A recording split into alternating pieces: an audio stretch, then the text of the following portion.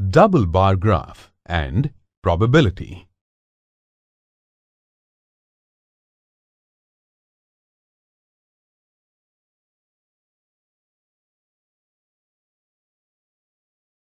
In this module, you will learn about use of bar graph using a scale, double bar graph, chance and probability.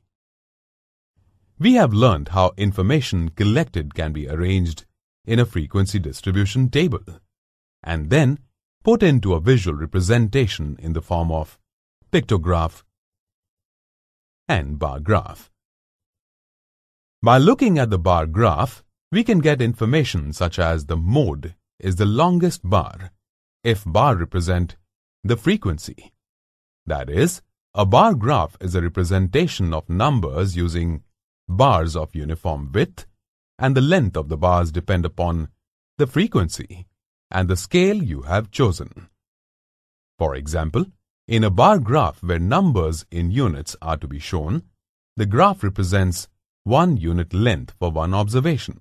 And if it has to show numbers in tens or hundreds, 1 unit length can represent 10 or 100 observations. Let us learn how to use this scaling with an example. 500 people were asked about their qualification. The following was the result. Now, choose a suitable scale.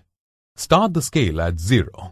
The greatest value in the data is 230. So end the scale at a value greater than 230, such as 300. Use equal divisions along the axis, such as increments of 50. You know that all the bars would lie between 0 and 300. We choose the scale such that the length between 0 and 300 is neither too long nor too small. Here we can take 1 unit for 50 people. Now draw the graph.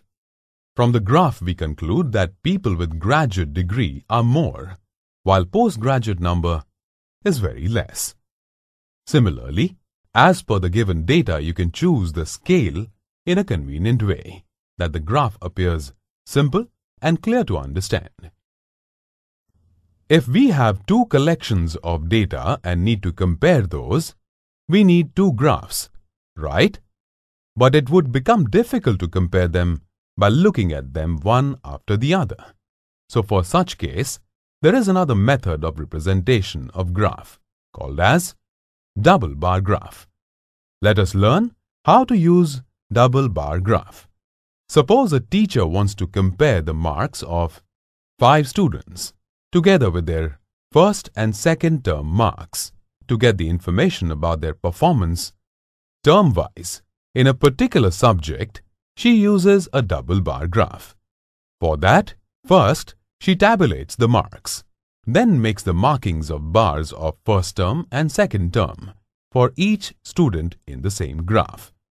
From this graph, she can easily get information about the performances, such as John, Smith, and Lena have improved their performance, while Mary and Maria have lagged a little than their previous term. Similarly, such data can be put together in double graphs to get much other information related to it. Example, what can you infer from this double bar graph with data of boys and girls chosen for science exhibition at state level?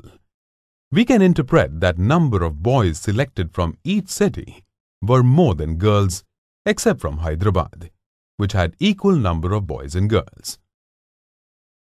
Often, we say these words such as, there is no chance of India winning today, or there is no chance of raining today. Let us try and understand these terms a bit more. Consider the statements, the sun coming up from the west, an elephant of 10 centimeter height. If you take a cube of larger volume, its side will also be larger. If you burn a candle, its size will decrease. India winning the next test series. If we look at these statements, the first and second case seems impossible, while case 3 and case 4 are certain it will be true.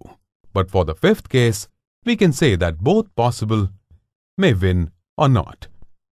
Similarly, if you toss a coin, you will either get heads or tails. The chance of getting head or tail is 50-50, right? If you toss the coin 100 times, you see that there is no certain pattern in which head or tail occurs. It is just a matter of chance that in one particular throw, you get either of these. Similarly, if you toss a dice while playing a game like Snake and Ladder or Ludo, there is a chance of coming 1, 2, 3, 4, 5, 6 in any pattern if you toss for 100 times.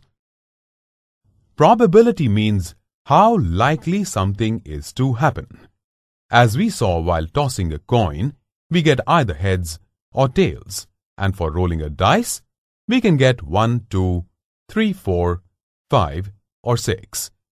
We also know from experience that for a coin, head or tail is equally likely to be obtained. We say that the probability of getting head or tail is equal and is half for each. Similarly, for a dice, possibility of getting either of 1, 2, 3, 4, 5 or 6 is equal. That is, for a dice there are 6 equally likely possible outcomes. We say each of 1, 2, 3, 4, 5 or 6 has 1/6 probability. Events that have many possibilities can have probability between 0 and 1. Those which have no chance of happening have probability 0, and those that are bound to happen have probability 1. Let us see an example for it on probability scale. Here, an event such as sun rises is a certain event, so its probability is 1. Rolling 14 on a dice is impossible, so its probability is 0.